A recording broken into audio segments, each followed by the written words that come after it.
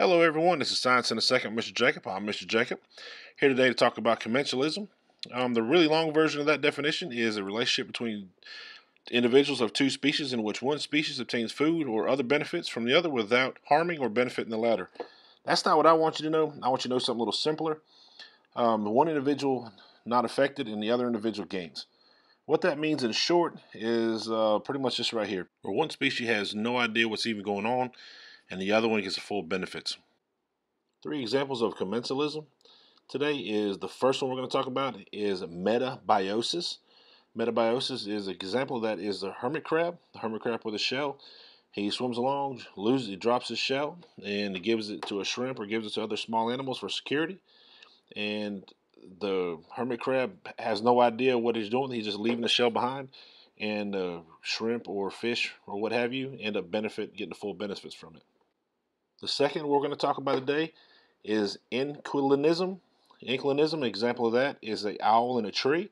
The owl's flying around and sees the tree, sees a hole in the tree, and says, "Hey, man, that'd make me a really good home, and I think I'm going to use that for my home." So he ends up living there. And what that does, and what goes back to what we talked about a minute ago, with one benefits is where the tree has no idea what's even going on because he's just a tree, and the owl benefits.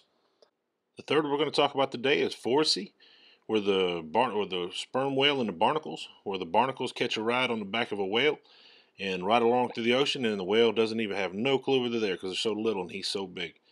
Again, one has no clue what's going on, so the whale has no idea the barnacles are there, and the barnacles get 100% of the gain because they're catching a ride and getting other food.